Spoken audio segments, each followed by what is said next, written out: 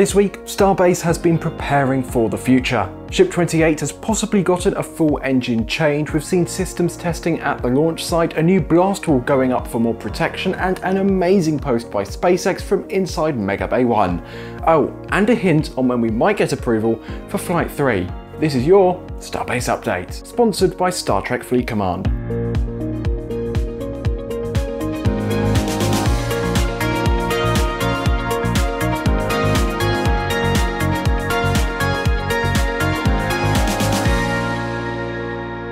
We're kicking off the week with this tank, which SpaceX removed from the suborbital tank farm and transported to Massey's. This appears to be a water tank since it was placed near the vaporizers next to the methane section of the new tank farm at Massey's. With it being water, it will probably be used for the heat exchangers in the tank farm. SpaceX is still working hard on getting the new possible flame trench and static fire stand at Massey's completed, which, as you may be aware by now, will increase the capacity at the launch site for flight activities compared to testing activities for the ships. Other than that, Massey's is still waiting on Ship 31 and Booster 13 for cryo testing, which is still months away. Moving over to the rocket garden, from right to left we have Booster 4, Ship 28 on the engine stand, Ship 26, Ship 32 and Ship 20. Ship 28 is currently getting more work ahead of Flight 3, with workers working on it around the clock. A surprise to everyone was that SpaceX started to swap out engines on Ship 28. Here you can see a Raptor center that is being prepped for installation onto the ship. Since we can't see the serial number, we don't know exactly which engine it is. Along with a center engine being swapped, we can see here that Raptor Vacuum 235 has been removed as well. Now, it is unclear why SpaceX is doing this. It could be because of the mitigations they are trying to resolve as a result of the Flight 2 mishap investigation, or it could be that some damage was found and they decided to swap them out. However, if that were the case, why didn't they do it after Ship 28 just rolled back? Another possibility is that SpaceX wants to install upgraded engines whilst they have the chance. There's no point in flying an outdated design if a new design is ready to go. Now, with possibly 6 Raptors being swapped, the question becomes, will SpaceX perform another static fire? Based on their history with Starship, yes, there's a good chance they will, which could push any launch readiness back a week or two. But there is always the chance that they don't do a static fire, which would be pretty impressive, assuming the engines work as planned after stage separation during Flight 3. Do you think they'd skip a static fire just to save a week or two? Let us know in the comments. Alongside the engine swaps, even more tile work is going on, specifically on the flaps. SpaceX seems pretty confident Ship 28 will make it to re-entry, and they really want to give it the best shot possible if it does. To add to everything else being worked on with Ship 28, teams have reinstalled 3 out of the 4 of the Starlink antennas on the nose cone. We don't know why they removed them in the first place, but it's not like all of the other work on Ship 28 has been totally logical either. Now, with Ship 28 on the engine install stand for the time being, the 2-point lifter stand was moved back to its home next to the high bay. Moving on to everyone's least favourite ship, Ship 26 is getting stringer couplers installed. These connect the rows of stringers together and make it even stronger. And again, we still don't know what Ship 26 is supposed to be used for. We're probably looking at a beefed up test tank, but I know there are a bunch of you who are holding out hope that this is some kind of orbital depot or HLS test bed. It would be hard to talk about Sanchez and not mention the new tower being built, but this week the news isn't at Sanchez, but at the turning basin next to the vehicle assembly building at the Kennedy Space Center. SpaceX has moved tower sections 1, 2, 3 and 6 to the turning basin, with only sections 4 and 5 remaining at Roberts Road.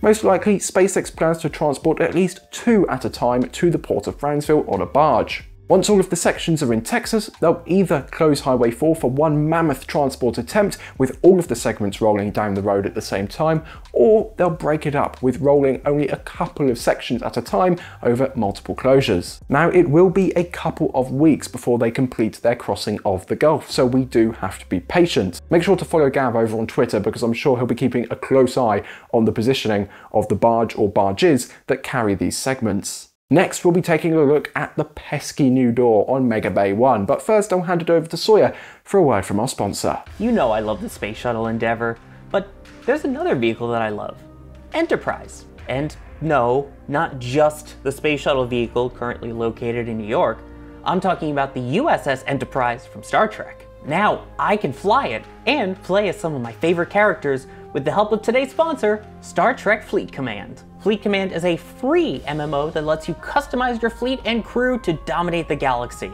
I love how much there is to explore in this open world. I mean, we're talking all the way from the Alpha to the Omega quadrants. It includes iconic characters from the original series, TNG, J.J. Abrams films, Discovery, and more. And of course, the ships. Besides Enterprise, you can build the Romulan Warbird and the Klingon Bird of Prey. Join millions of players where you can either be friend or foe in your journey across the galaxy. And there's new content each month. This month you get new Enterprise officers Trip Tucker and T'Pol, plus 10 new Enterprise-themed missions and 10 new side missions. You can play on desktop and mobile by scanning the QR code that you see on the screen right now. If you need to pause it, go right ahead. Otherwise, it's also in the link in the description below. Then, for new players, you can link your Scopely account, head to the website, and on the promo codes page, enter Warp Speed for a free new player content pack. Just remember, you have to be a new player and do so before level 10. Thanks again to Star Trek Fleet Command for sponsoring this video. Now let's live long and prosper back to our video. As we talked about last week, SpaceX had finally begun to install a door on Mega Bay 1. This week, they installed 2 out of what looks to be 3 sections that will cover the entire height of the doorway. Here you can see them test the first 2 sections by bringing the door up from fully extended. Now, as mentioned before, this is suboptimal for us tank watchers that like to see everything going on inside all of the bays at all times. However, this is a great thing for the Starship program that will help increase overall reliability and cleanliness as the program shoots for orbit. And don't forget about the workers. I can't imagine how nice it will be to have a climate-controlled high bay to work in during the Texas summer. And that wasn't a figure of speech. As a very pale-skinned Brit, I literally do not have the mental capacity to imagine those conditions. Speaking of making the program more reliable, we have more work on the Starfactory. Here we can see SpaceX and its contractors keep chugging along in building this rocket factory. We can see from Mary's aerial photos they are already pouring concrete into footings that go all the way back to the first Starfactory section. Alongside that, we can also see that the section currently under construction is now being connected up to the pre-existing taller construction section. You can even see that the opening allowing passage between both sections has been covered in some temporary material. This long and tall section will probably be a manufacturing line for nose cones. As they approach the high bay, they get progressively completed before leaving the factory to be assembled with the other ship components. SpaceX may even install the payload section inside of the factory to reduce the number of welds needed to stack each Starship inside Mega Bay 2. This would allow them to finish more of the heat shield inside of the factory rather than inside of a high bay. Speaking of Mega Bay 2, the roof is nearly complete as SpaceX wraps up the construction of the new bay. We are still waiting on the next ship work stand and its work platform to come over from Sanchez. Once this stand is in and installed, Ship 30 will likely take that spot for engine install. For the ship that is currently inside Mega Bay 2, Ship 29 has been getting engines, and we know that because a Raptor Center engine was spotted going into the bay. Ship 29 could be ready for a static fire test shortly after Flight 3. SpaceX is full steam ahead with the next several launches, with work going on inside Ship 31's LOX tank. Its other half, Booster 13, is still in 2 big pieces, but that's not much of a surprise considering how crowded Mega Bay 1 currently is. Speaking of Booster 13 and the other boosters, on Friday, SpaceX posted some images on the platform previously known as Twitter, showcasing the inside of Mega Bay 1.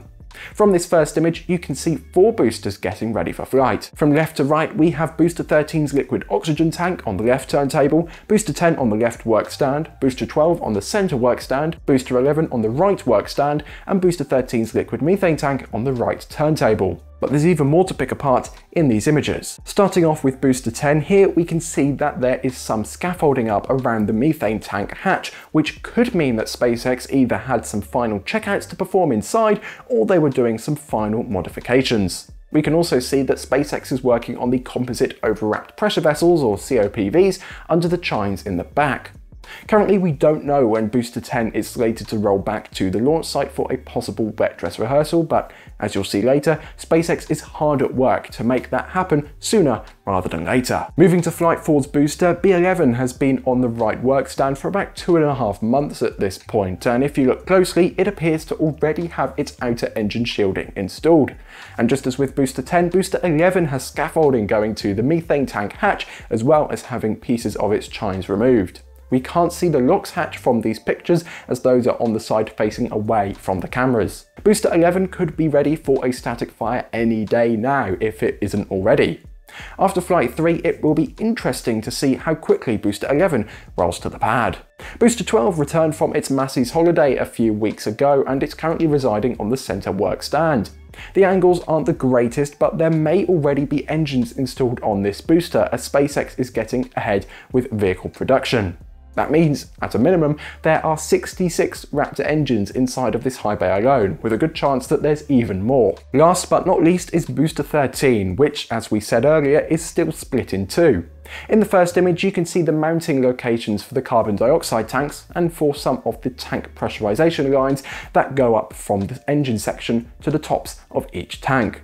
Then in the final picture, you can see that Booster 13's LOX tank was rotated, so the quick disconnect, which is out of frame, is pointed at the camera. This rotation allows us to see that both CO2 tanks are installed and more pressurization lines were added. Looking at Booster 13's methane tank, you can see that the grid fins are yet to be added, but some of the raceway has been installed. The day after this post, Booster 13 was fully stacked on the left turntable, which makes 4 fully stacked boosters in Mega Bay 1. And there's actually more interesting things to point out other than the 4 most powerful boosters of all time. The middle stand is farther back than the other two, allowing clearance when the grid fins are installed. If they were all in a line, the boosters would get in each other's way. We can see the work platforms that are under the boosters are partially lifted for Booster 10 and 11. These help to raise the engines and shielding up so workers no longer have to use scissor lifts. There is also the platform that connects all 3 booster stands together, so you can just walk back and forth between each booster stand. Looking up the back wall of Mega Bay 1, we can see the custom cranes that were built to help work and install pieces of the chines, as well as the COPVs that go in the back of those chines. There are catwalks that link the custom work platforms built to allow access to the boosters, and it also allows SpaceX to build scaffolding across to gain access to other areas. At the top of the bay, we can see the 2 180 metric ton bridge cranes that allow SpaceX to lift and stack each booster. And in the final picture, we can see the first section of the new door being installed. Hopefully now that the new door is being installed, SpaceX will share more images from inside of the bay, but I'm not going to hold my breath. Whilst we move over to the launch site, let's not get distracted by this meteor that was caught on Starbase Live. SpaceX has relocated a tank from within the suborbital tank farm to the location where they took the tank for Massey's from. SpaceX doesn't need as much capacity in the suborbital tank farm anymore since they no longer perform full cryogenic proof tests on the suborbital pads. They only static fire, which requires less propellant. Finally, after a few weeks of some heavy maintenance, the LR11000 crane appears to be fully assembled and ready for use once again. If SpaceX decides they want to do another static fire with Ship 28 as mentioned earlier, they would need the LR11000 to be ready so they can lift the ship onto suborbital pad B. And speaking of the LR11000, the squid that is normally used on the crane for lifting ships has left the launch site for probably the final time, as the ships these days get their crane lift points removed and tiled over before going to cryo. This means that only the 2-point lifter, the lifting rig that emulates the chopstick lift points, should be used outside of the bays from now on. Not counting Ship 26 of course, but let's be honest, no one cares about Ship 26. As mentioned last week, SpaceX has been quickly building a new concrete wall to protect the liquid oxygen subcoolers and communication bunker of the orbital tank farm. This week they finished bringing in the sections and started to lay down rebar and a wood form so that they could pour a slab of concrete on the backside of the new wall to hold it in place. This wall is in a U-shape, which should help reflect the shock waves from 33 Raptor engines away from the sensitive equipment in the tank farm and in the communication bunker. This is a nice improvement from the simple sand barriers that existed here before that didn't protect much since they didn't go very high. However, sand is a better shock absorber than concrete, so we'll just have to wait and see how this new wall holds up. Looking at the Orbital launch mount, work continues as SpaceX has been working around the clock to get this pad ready for Booster 10's return, which is hopefully soon. TM. This week, many systems were tested and the chopsticks were opened to launch position, but they did not move vertically. Then a full booster QD and ship QD real-time retraction test was performed. After this testing, SpaceX apparently needed to replace the actuator on the booster QD hood, and after this, they performed a couple more retraction tests. All of this testing is a great sign that we may be very close to booster rollout and a launch, hopefully within the next month or so. We've got even more news that the launch might not be that far away as well, as the Washington Post's Christian Davenport posted that the FAA is on pace to issue a modified Starship launch license sometime in mid to late February. As always, there could be delays, like if Ship 28 would need another static fire, it could add a week or two to the preparation timeline. But most of the available information we have at this moment points to a launch around 3 to 4 weeks away. A great video to watch and rewatch if you've seen it already is DAS's deep dive into how we determine potential launch dates, from what the FAA tells us to temporary flight restrictions, notices to mariners, road closures and much more. Thanks again to Star Trek Fleet Command for sponsoring this video. To play on desktop and mobile, head to the link below. New players can also head to the website and enter promo code WARPSPEED for a free new player content pack. I'm Ryan Caton for NSF, thanks for watching and goodbye.